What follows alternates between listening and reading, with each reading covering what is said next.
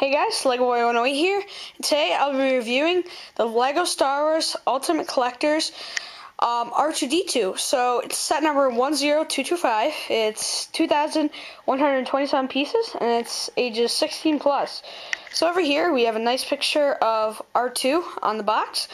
We have the new 2012 Darth Maul logo, some part elements that come with the set, and then down here we have the measurements of the R2. It's showing like what the length is of each. If I flip the box over on the side, it just has all the different views that come of the R2 figure.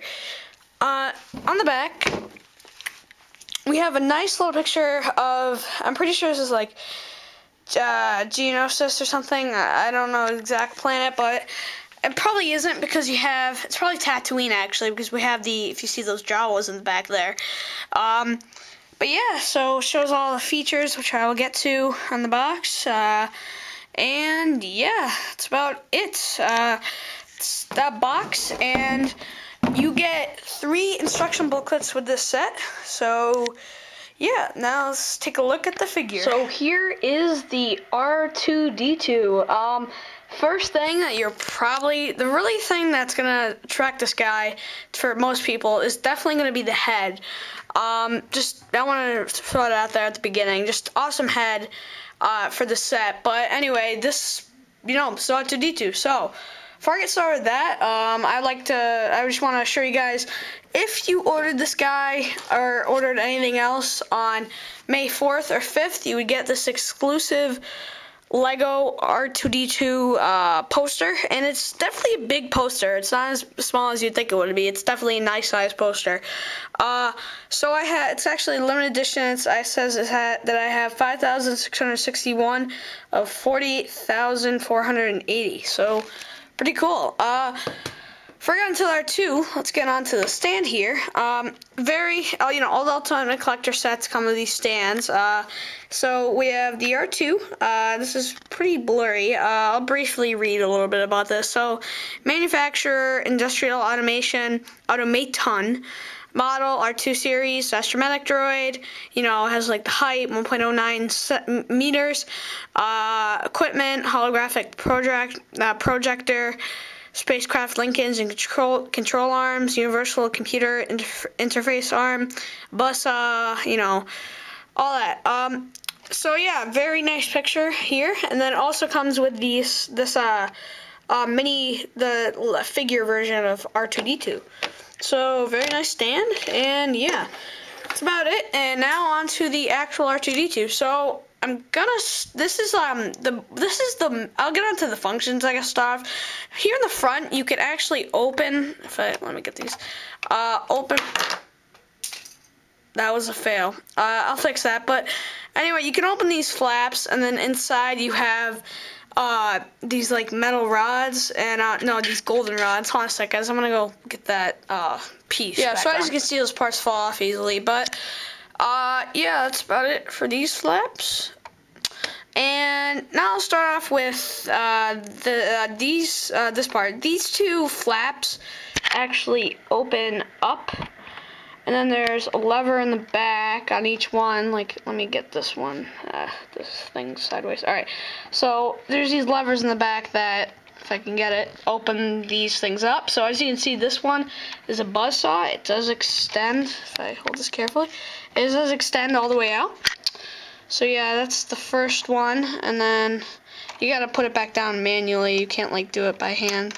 But then over here we have R2-D2's famous like access key thing that he uses to access all the doors basically in the movies.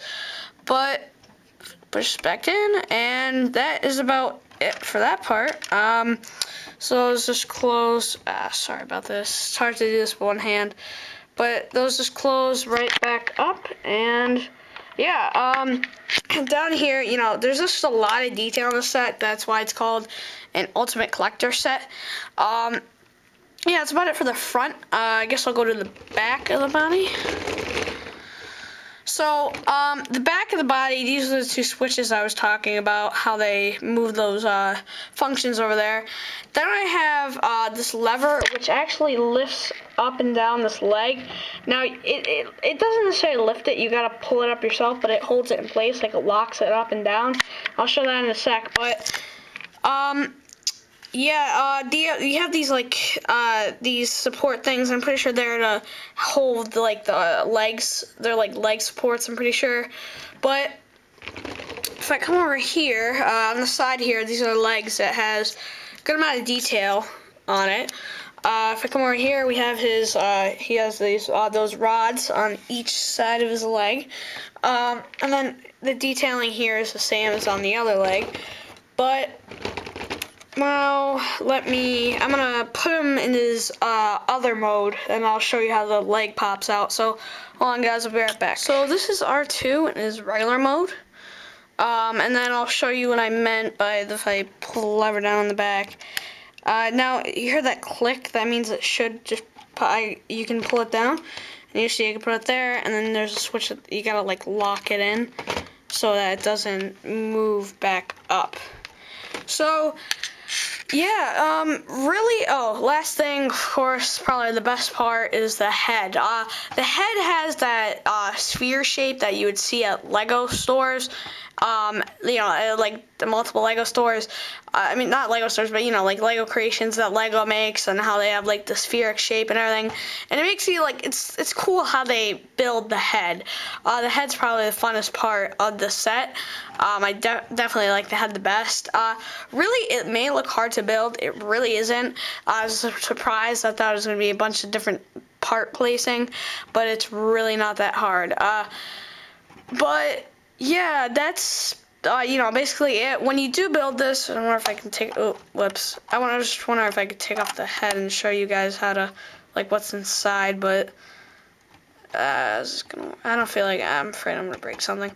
But the head, you know, does come off. I mean, it does, but I don't want to take it off because it might do something. But the body isn't as bad as you'd think. There's some Technic parts. You'd think most of the set would be Technic parts, but it really isn't. Not that many parts in here are Technic. There's some, of course, but there's not a lot. So basically, that concludes the review on the Lego Star Wars Ultimate Collector's R2-D2. Very nice set. Playability wise, you can play with it. It's a little sturdier than other UCS sets that Lego's made. You know, but it really looks very nice on display. And yeah, that's about it, guys. This is Lego Boy 18 signing off. Please rate, comment, and subscribe. And see you guys later.